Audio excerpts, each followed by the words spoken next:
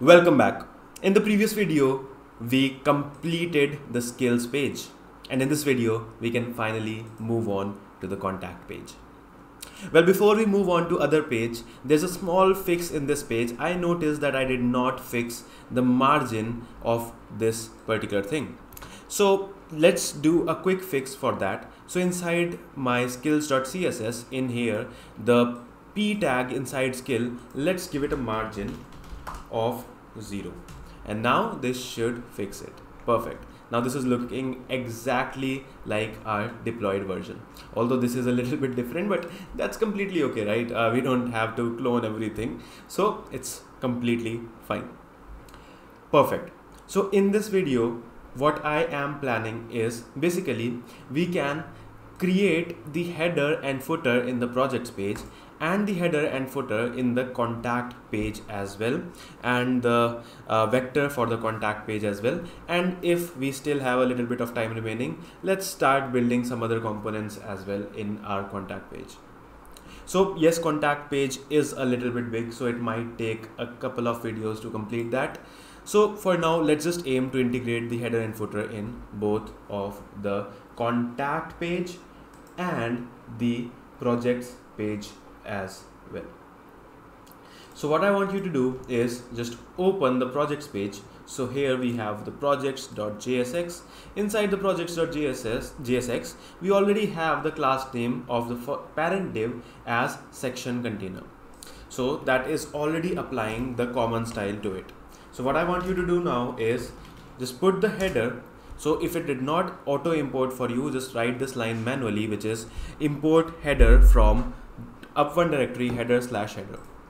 Perfect. So now let's give it a heading of my cool projects or my projects in short, and then details. Again, I'm going to copy and paste the details from the thing that I have already deployed. It is, here are a few cool things I've worked on. Do check them out. Again, you can give it as you want. It's completely up to you. So it is completely flexible. That's the beauty of the project that we are building. Perfect. So now that we have added a header, let's also add a footer as well. So inside the footer, basically we are displaying the text that is check out my skills. Perfect. So let's add this detail here. So I'm going to add a footer link. Inside the footer link, first of all, the phrase is going to be check out space. The link is going to be my skills exclamation mark, and the to address is going to be /skills, and let's close it. Perfect. So now we are done with the header and footer for our projects page. This is looking quite cool. Now the only thing remaining in the projects page are these project cards. So these project cards might be a little difficult to implement if you are a beginner, but don't worry, it's just styling. It's just styling. It's nothing complicated here. Perfect. So now let's go to our contact page and add a header and footer in the contact page as well. Perfect. So I am going to go to my contact page. Where did it go? Yes. So inside the contact page, let's also open contact.css at the side so that we can start giving some stylings to it as well. Perfect. So as you know, it's also already defined as a section container, so we can directly go inside this and give it a header. Again, if it did not auto import for you, do import header from the proper location. Let's give it a heading of get in touch. Perfect. And let's give it a sort of details of interested to collaborate, feel free to get in touch, something like that. So I'm going to copy and paste it from here. You can type it, or okay, it's a short one. Let's type it out ourselves only. Interested to collaborate, feel free to drop me an email. Perfect. Interested to collaborate, feel free to drop me an email. Perfect. And that looks perfectly cool. And let's just add the footer link here as well. So let's see what's the footer link in this one. Let me go here and let's add a footer link. Read more about me. Perfect. So I'm going to include a footer link. So again, if it did not automatically import it for you, do import it for your from your footer link component as well. So the phrase is going to be read more space. The to address is going to be /about, and the link is going to be about me. Perfect. So now this is also done. Get in touch, interested to collaborate, feel free to drop me an email, read about me. Perfect. So let's also add one more component, that is going to be our vector frame. So this is going to be the same as you noticed. So we don't need to provide any sort of styling for it, because as you see here, this vector frame and the vector frame in the about page is identical. Although the size is different, but the position is same. So that's why I have used the same class for contact as well. But we do need to import it. So don't forget to import it from your contact vector. So this contact vector is present with the name of contact anime, although I should have named it contact vector, but these things happen, right? So just make sure the naming is correct. So I have named it contact_anime.png. So do import it from there. I'm going to import it as import contact, let's say contact vector, vector from up1 directory and contact_anime.png. Perfect. So inside this vector frame, I am going to again load an image with the class name about vector. Perfect. And the src I'm going to provide as the contact vector, and the alt tag can be just vector or something like that. Perfect. So the thing is, it can't resolve contact anime.png in this. So let's see, it must have been some sort of error while importing. So as you can see, I forgot to put the assets here. So it should be assets /. So all these errors, I am definitely 100% sure that you are going to face these errors.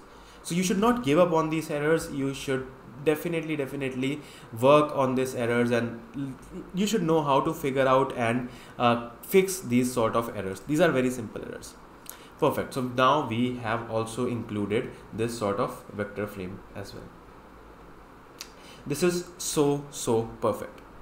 Now before ending this video, since we still have a little bit of time, let's import these social icons as well. This is one major part of this thing. So the contact form we'll do in the next section. Perfect. So let's quickly import our buttons, our images from the assets. So inside the assets, I have already placed a lot of things like let's say, where did it go? Web.png is for web, insta.png, linkedin.png, insta.png is in, li.png is for LinkedIn, and so on. So what I want you to do is, first of all, I want you to import. So it's going to be a little bit import work. So please make sure that you are following me correctly. Otherwise, you're going to face some issues. Perfect. So import GitHub from up1 directory, assets /gh.png. Perfect. So that was our first one. Let's quickly copy and paste this 4 times. 1, 2, 3, 4. So the next one would be LinkedIn. So the name of LinkedIn is li.png. The next one is Instagram. Instagram is in.png. Instagram is in.png. The next one is Medium. Medium is me.png. And the next one is web. Web is web.png. So now we have already included this. So now we can very well add all of our social icons just above our footer link.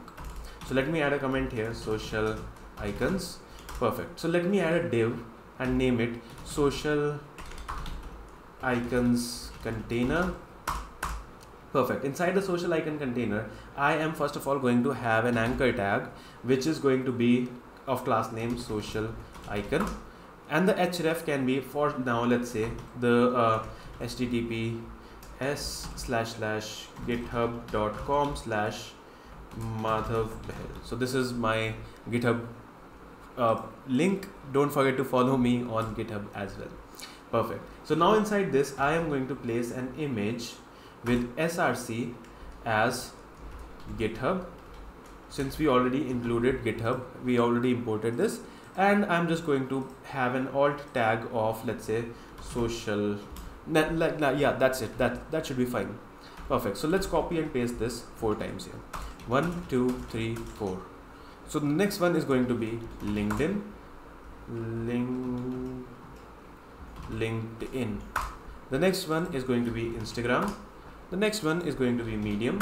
The next one is going to be web, and that's it. So in the web, that's pretty easy. So I'm going to add madhavbehel.tech. Perfect. In the Medium one, that is also easy, @madhavbehel, and the starting URL is medium.com. Instagram is also easy, instagram.com/theleanprogrammer, and GitHub is the same. LinkedIn is linkedin.com/in/madhavbehel. That's perfect.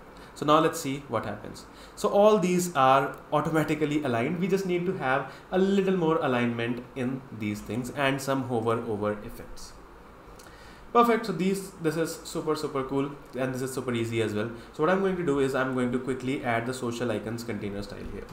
Social icons container. For this, I'm going to do a display of flex direction, of course, row. You already know why. Not row reverse, it's going to be row. Then flex wrap is going to be wrap. Then justify content is going to be center. Align items can be center as well, just to make it horizontally and vertically center. Perfect. And now let's style our social icon.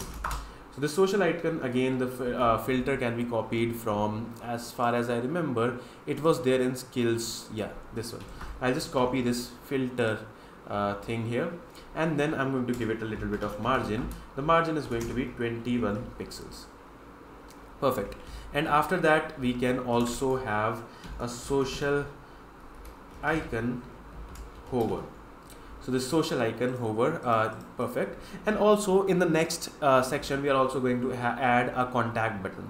So for that also, that are also going to perform in a similar way whenever we hover over it. Although we don't have that class name yet, but still let's define the class, the sort of style for that, because that's something that we are of course going to add later on in the next video itself. So don't worry, let's just add it.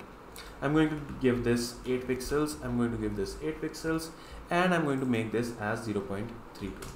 Perfect. That's it. And I'm going to make a cursor of pointer, and I'm going to give a transition of all 0.3 seconds. Perfect. And now just one final thing for small media screens, only screen, and max width is going to be 640 pixels. Perfect. So in that, I'm going to provide the social icon a margin of 8 pixels top and bottom, 21 pixels left and right. Perfect. So now this should do it. Now we are able to see this perfect design as we are able to see it here. This is super cool. Perfect. So now we have already built our social icons. In the next video, let's quickly build our contact form as well. Once we do that, we will have a contact page ready as well, and after that only the projects page will be remaining. I'm super excited for it. See you in the next video. Bye bye.